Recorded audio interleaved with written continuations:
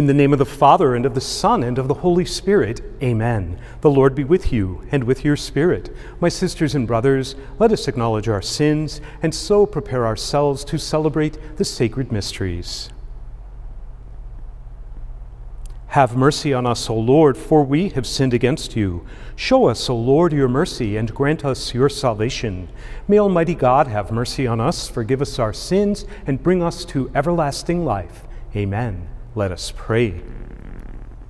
O God, who through the grace of adoption chose us to be children of light, grant, we pray, that we may not be wrapped in the darkness of error, but always be seen to stand in the bright light of truth. Through our Lord Jesus Christ, your Son, who lives and reigns with you in the unity of the Holy Spirit, God forever and ever. Amen.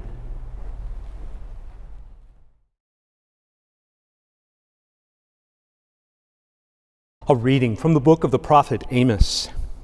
Hear this, you who trample upon the needy and destroy the poor of the land. When will the new moon be over, you ask, that we may sell our grain, and the Sabbath, that we may display the wheat? We will diminish the containers for measuring, add to the weights, and fix our scales for cheating. We will buy the lowly man for silver, and the poor man for a pair of sandals.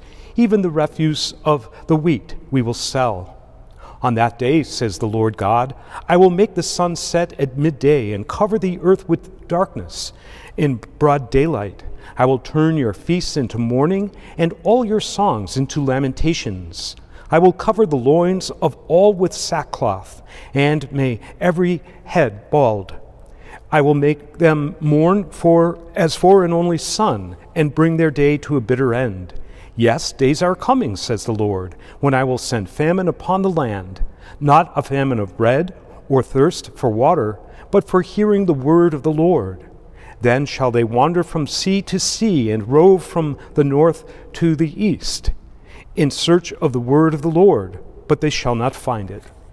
The word of the Lord. Thanks be to God. One does not live by bread alone, but by every word that comes from the mouth of God. One does not live by bread alone, but by every word that comes from the mouth of God.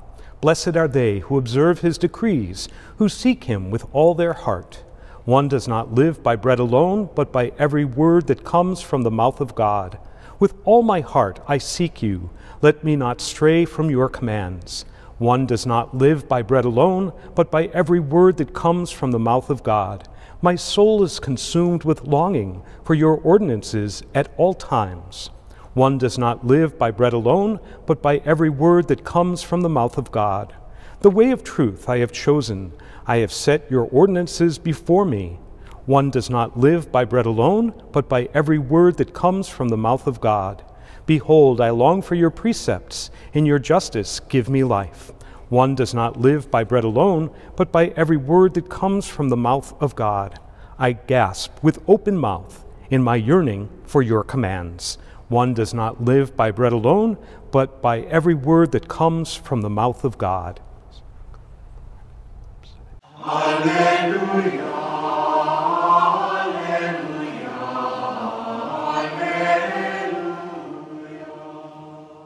The Lord be with you, and with your spirit. A reading from the Holy Gospel according to Matthew. Glory to you, O Lord. As Jesus passed by, he saw a man named Matthew sitting at the customs post. He said to him, "Follow me." And he got up and followed him.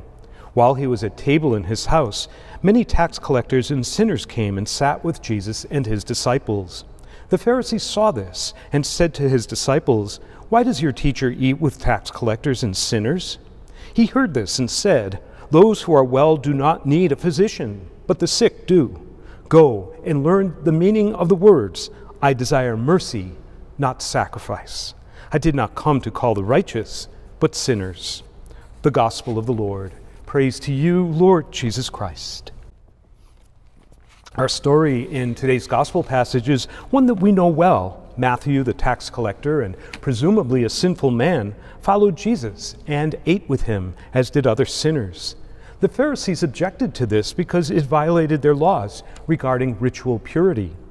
In Jesus' response to the objections of the Pharisees, he echoed Hosea when he said, "Go and learn the meaning of the words, I desire mercy, not sacrifice. Jesus was referring to the acts of temple sacrifice. If mercy is above these sacrifices, then how much more is it above the rules of ritual purity? The Pharisees knew Scripture well. They knew the law well, and they saw adherence to these strict laws in every aspect of life as doing the will of God. Yet, Jesus put mercy and love above these laws and traditions. St. Paul affirmed this in his first letter to the people of Corinth when he said, "If I speak in human angelic tongues, but do not have love, I am a resounding gong or a clashing cymbal. And if I have the gift of prophecy and comprehend all mysteries and all knowledge, if I have all faith so as to move mountains, but do not have love, I am nothing. If I give away everything I own, and if I hand my body over so that I may boast, but do not have love, I gain nothing. Love is patient. Love is kind." Mercy springs forth from love, not righteousness. Mercy is the voice of God's love for us and his desire that we have life and that we have it to the fullest on this earth and in the kingdom to come.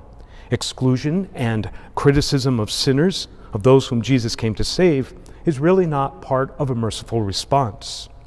A number of years ago, Pope Francis addressed 14 people who he had just elevated to the rank of cardinal with these words. He said, "None of us must feel superior to anyone. None of us should look down at others from above. The only time we can look at a person in this way is when we are helping them to stand up." As we seek to answer the call to spread the good news, let us pray that the mercy and love of God may be the source of all our actions, words, and attitudes toward and behalf of the people that we are called to serve. As a people of faith, believing in God's goodness and providence, we now turn to him with these our prayers. For the Church throughout the world, that its leadership and membership may always be concerned for the spiritual and temporal needs of the world, especially those of the sick, the suffering, the hungry, and the oppressed. We pray to the Lord. Lord, hear our prayer. For those who look down on others and judge them, that God may bestow on them a spirit of mercy and understanding, as well as a spirit of humility, we pray to the Lord. Lord, hear our prayer. That we may be truly welcoming to all people who come to our door, that we may recognize that we are all sinners in need of God's mercy, we pray to the Lord. Lord, hear our prayer. For the intentions of the Cutterer-Miller family for whom this Mass is offered, we pray to the Lord. Lord, hear our prayer. For those who have died and gone before us, marked with the sign of faith, we pray to the Lord. Lord, hear our prayer. For those who are confined to their homes due to age or illness, for those in nursing facilities and hospitals, and those who care for them, and for all those intentions we now offer from the silence of our hearts.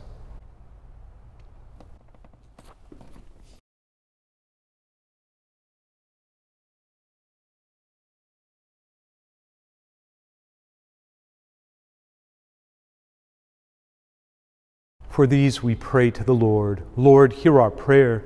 Father in heaven, the light of Jesus has scattered the darkness of hatred and sin. Called to that light, we ask for your guidance. Form our lives in your truth and our hearts in your love, through Christ our Lord. Amen.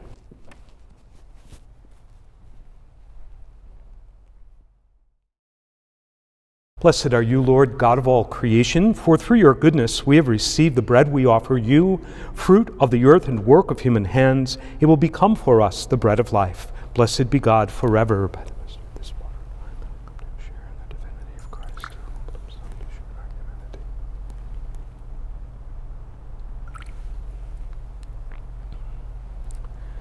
Blessed are you, Lord, God of all creation, for through your goodness we have received the wine we offer you, fruit of the vine and work of human hands. It will become our spiritual drink. Blessed be God forever.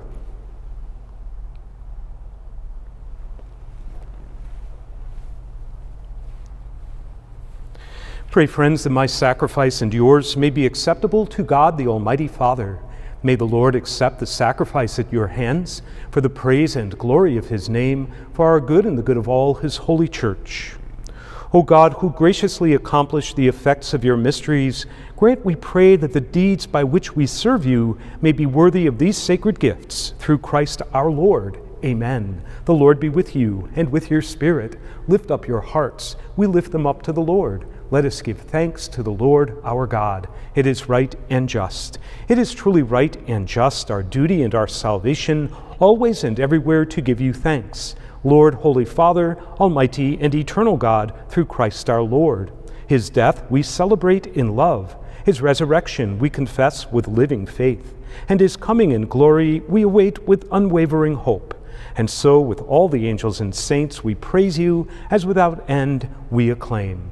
Holy, holy, holy, Lord God of hosts, heaven and earth are full of your glory. Hosanna in the highest. Blessed is he who comes in the name of the Lord. Hosanna in the highest. You are indeed holy, O Lord, the fount of all holiness. Make holy, therefore, these gifts, we pray, by sending down your Spirit upon them like the dewfall, so that they may become for us the body and blood of our Lord Jesus Christ. At the time he was betrayed and entered willingly into his passion, he took bread and, giving thanks, broke it, and gave it to his disciples, saying, "Take this, all of you, and eat of it, for this is my body, which will be given up for you."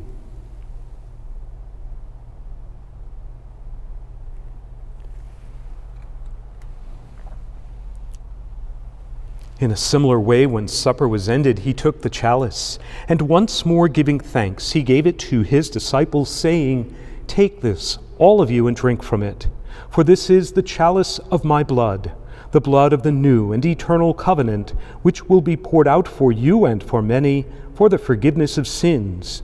Do this in memory of me."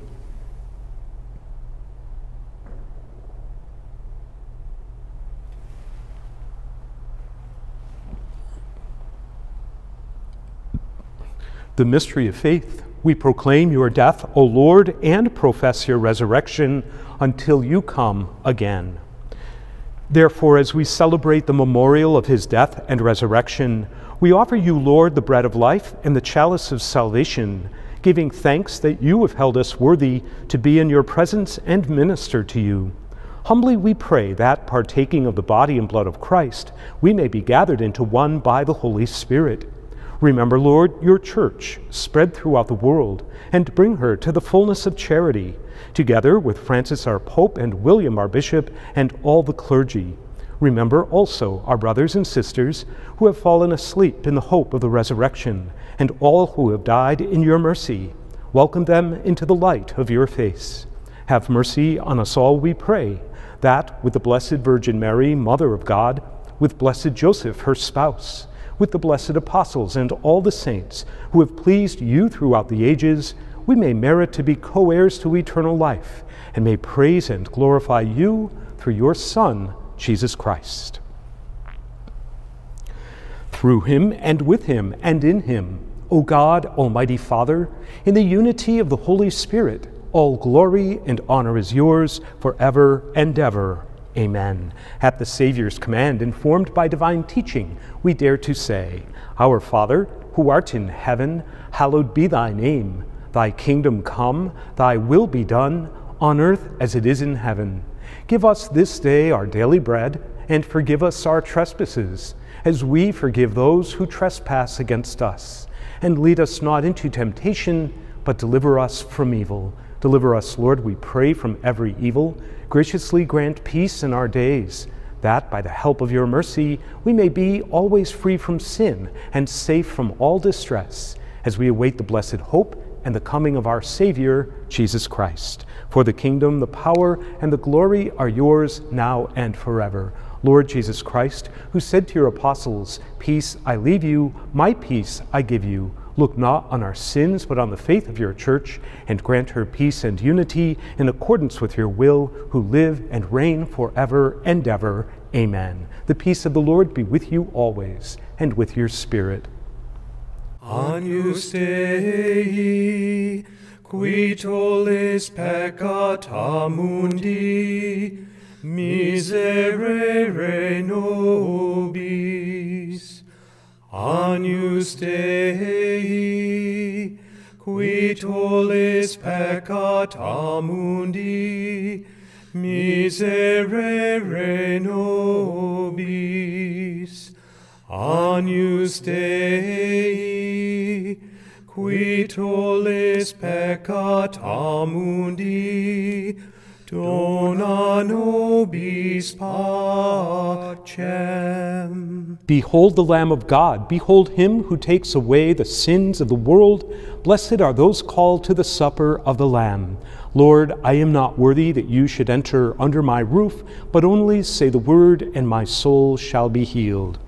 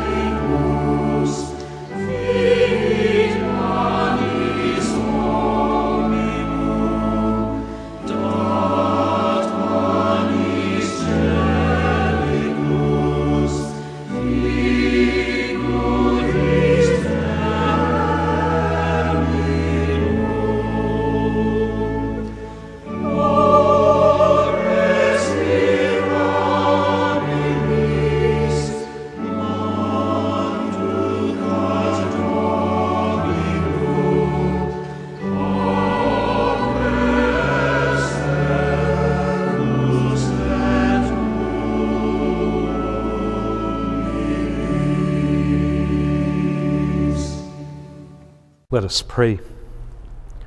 May this divine sacrifice we have offered and received fill us with life, O Lord, we pray, so that bound to you in lasting charity, we may bear fruit that lasts forever, through Christ our Lord. Amen. The Lord be with you and with your spirit. May Almighty God bless you, the Father, the Son, and the Holy Spirit. Amen. The Mass is ended. Go in peace. Thanks be to God.